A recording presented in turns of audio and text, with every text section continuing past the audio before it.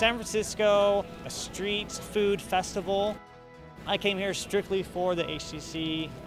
Absolutely worth the wait. This totally beats everything I've seen before. VR is definitely leading into this kind of out-of-body experience that is going to become mainstream. Role inhabiting and immersion, you feel like you're inhabiting that role and you feel like you're there. Input method, the controllers felt really comfortable in the hand. Done a really good job of incorporating those controllers into the various demos. The head and hand tracking is definitely right on, and I've been waiting for that, and the speed is right there.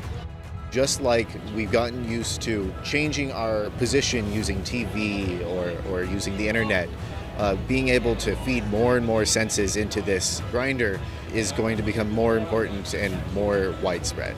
Very complete experience, and it's extremely well done. It's really wonderful to see the kind of creativity that's been evidenced by your developers.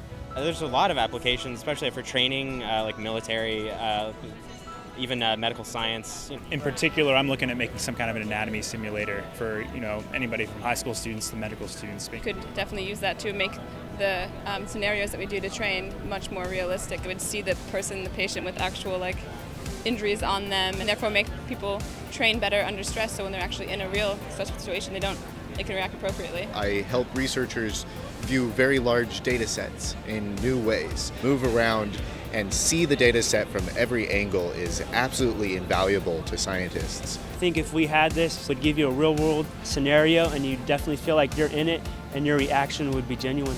If citizens were able to be in a scenario that cops go through training-wise, it'd be great for a cop, it'd be great for the community. You can do all kinds of art. Can you imagine you could have that and then do a 3D printing out of it?